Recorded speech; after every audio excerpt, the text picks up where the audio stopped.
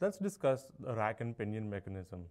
As a control engineer, you may want to convert rotational motion given by a motor into linear motion. One of the most common ways to do that is to use a rack and pinion. A rack and pinion consists of a gear that slides or rotates over a rack, causing the linear motion. So you have a rotating motor behind here that causes this to slide back and forth.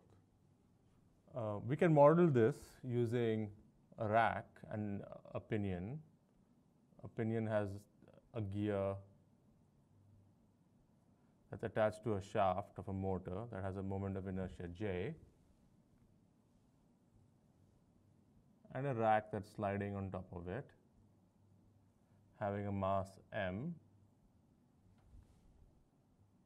and moving with a velocity v. We may assume that there may be some damping B associated with the mass that resists the motion of that mass. We can also assume that the radius of that gear is r. If we apply conservation of angular momentum to the shaft, we get sum of all the torques acting on it would just be equal to j omega dot, where omega is the angular velocity of the shaft. There's only one input torque, so that equation will simply be tau equals j omega dot. What is the relationship between the omega, the angular velocity of this shaft, and the velocity of that mass?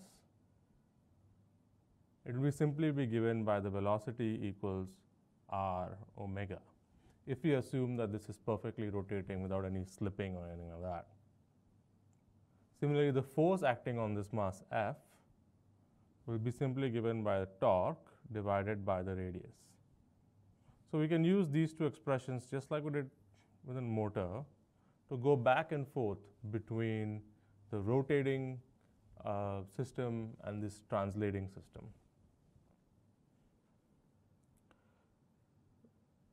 Let us also consider a force balance on this mass. So sum of all the forces on that mass will be given by m times x double dot, where x is the position of that mass. And what forces are acting on it? Well, we have the force due to the torque, and we have the damping force which resists the motion of that. So it will be negative.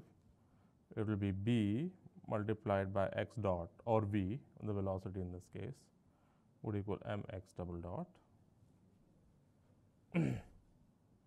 So we get another equation that looks like this: mx double dot plus bx dot equals tau over r.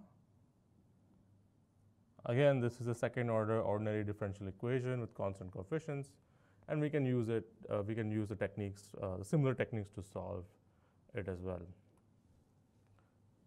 We have seen many different types of systems: mechanical, rotating, mechanical systems, translating systems, electrical systems, and even combinations of systems like motors. And in all of them, we end up getting similar sort of differential equations that can be solved rather easily with various tools and techniques that we have. In future lectures, we will see how to actually do this.